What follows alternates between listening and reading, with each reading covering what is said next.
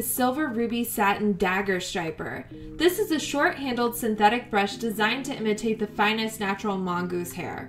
Although this brush carries a tough-sounding name, and believe me, it's going to push around some paint, it still remains flexible and springy, soft enough to not cut through previous layers of paint. The long filaments give us expressive brush strokes, while the unique tapered shape allows us to make interesting marks. Here, I've loaded my brush with two different paint colors and am comparing the texture and look of heavy body, fluid or soft body, and flow acrylics.